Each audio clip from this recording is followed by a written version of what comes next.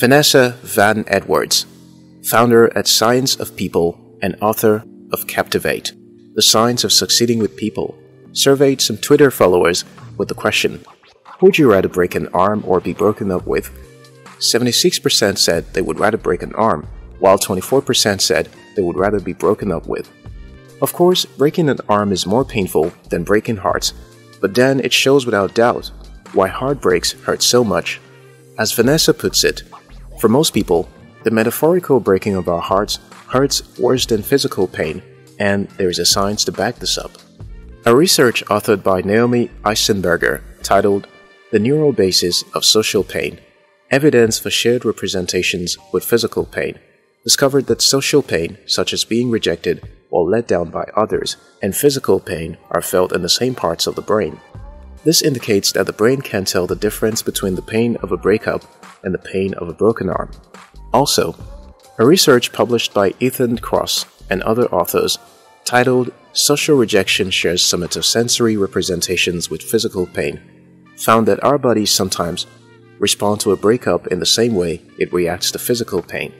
Licensed clinical psychologist Dr. Bianchi told Insider, research has shown that regions of the brain that get activated in response to physical pain also get activated in response to a breakup. Whether we've broken a bone or gotten dumped, many of the same underlying neurological structures are involved. This translates to the conscious experience of being in pain. Our bodies go into fight or flight mode after a breakup.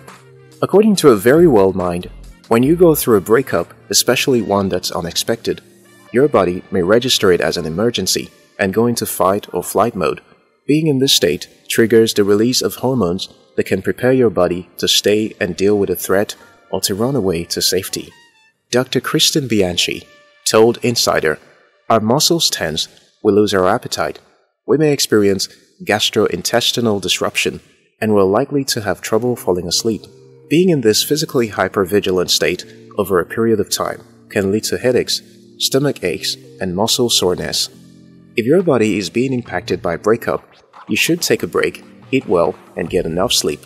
It's normal to feel out of place after a breakup, but should the emotional distress heighten, it is advised that you speak with a doctor. When you are going through a breakup, your brain chemistry can change. In an explanation by Dr. Mike Doe, a Hollywood therapist, best-selling author of Heal Your Drained Brain, he revealed that when someone goes through a breakup, they experience a drop in the production of neurotransmitters like dopamine and serotonin that are associated with feelings of pleasure and happiness. From his clinical experience, Dr. Doe observed that people who have just gone through breakups tend to drink more than usual and are more likely to engage in one-night stands. These activities provide a heavy dole-up of dopamine, which hits the brain's deprived pleasure centers. In short, substance use and casual sex are fun ways to spend an evening and a rich source of ribald anecdotes. However, Dr. Mike thinks these activities also have a downside. Despite the dopamine hit that draws us to them, they are not the best ways to get over someone in the long term.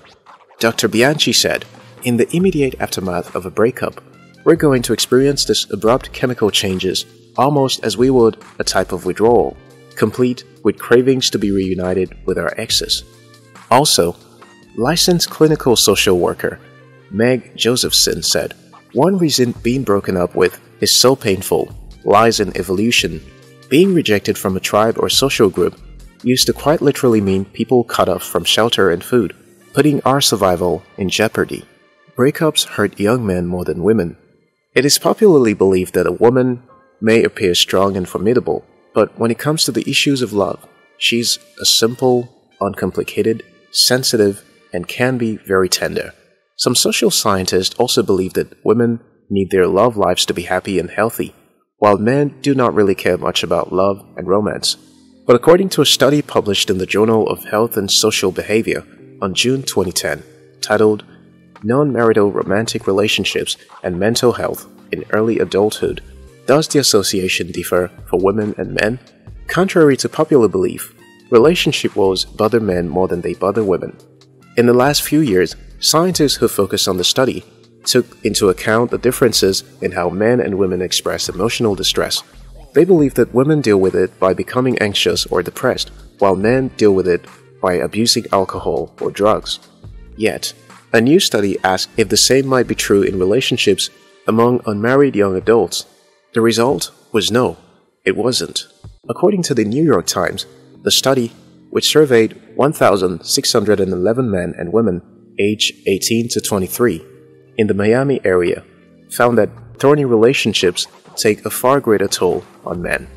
In the report by Robin W. Simon, a sociology professor at Wake Forest University, and Ann E. Barrett, a sociologist at Florida State University, it appears that young men benefit more than women from support, and that they are more harmed than women by strain in ongoing romantic relationships. Women are much more interested in relationships, no matter how awful. It's a little bit pathetic, Ms. Simon allowed. Even though there's been so much social change in this area, women's self-worth is still so much tied up with having a boyfriend. It's unfortunate. Although the anguish of men over heartbreaks have been so overlooked, one hypothesis of the authors suggests that while women have outlets for emotional engagement in the form of intimate friendships, men are adrift without the ongoing care of a female soulmate. But, as the New York Times asked, why then do older married men more closely approximate women's responses to relationship discord? It may be that gender differences are stronger in young adulthood and disappear with age, or the data may capture broad social change in the making. Biology could also be at work. Helen Fisher, author of Anatomy of Love, said the male brains tend to be more compartmentalized, female brains more connected. Men tend to focus more deeply on the here and now, Ms. Fisher said. Women tend to think longer term. She suggested a Darwinian explanation. Because women can only reproduce so many times, they have dramatic time constraints that men don't have. A breakup means the loss of very valuable reproductive time. Of course, it may be tempting to stalk your ex, but it is often best to keep your distance while you heal. When you are no longer emotionally attached to your ex, only then are you ready to start building friendship with them, if need be. If this video inspired you, share it with your friends. We love you.